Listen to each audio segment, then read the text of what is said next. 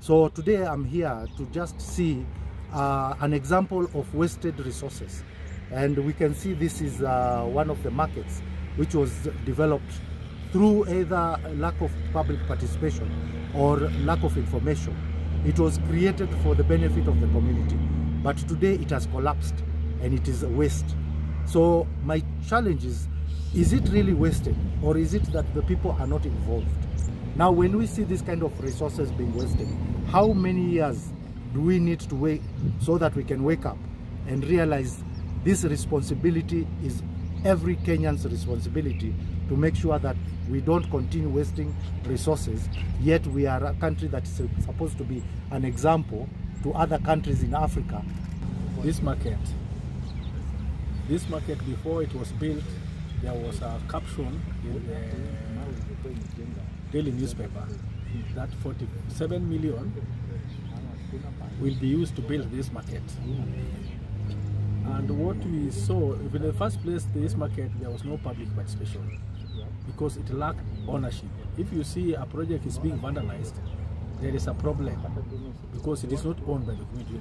Despite the community are yearning for a market, the entire London ward, there is no market. And this one was built not in the right procedure. We don't have facts about it, but what can be referred to is the 47 million that the area MP attested to, that this market will consume 47 million is what we can show as an evidence. But what happened here, this is an abuse of taxpayers' money, and we are really requesting the EACC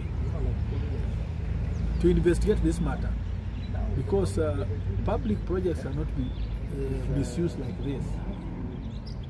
Resources, 47 million, what 47 million can do is a very big thing. But what we are seeing here, if you see the place, it was not handed over. It was not even completed. It was just left halfway. But it was not done by the county government. It was money from the housing, I think something like housing. Those are the people who funded this project under national government. Maybe according to you, ni nani wameharibu hii market tangu imalizwe? Na mbona?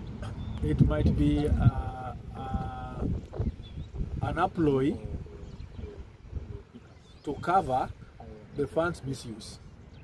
Because if the market was built intentionally to help the community, and the community have not used this market, and now it is being vandalized, it might be the people who are building it, they saw that there is no value for money, so the best thing they can do is to vandalize it, and the place becomes empty.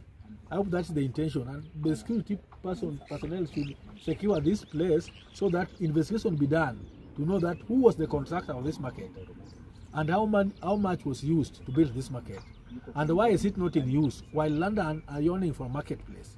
So that is what I can say. It is upon the security agencies to investigate this one. This is an abuse of public funds, and this thing can be done by EACC.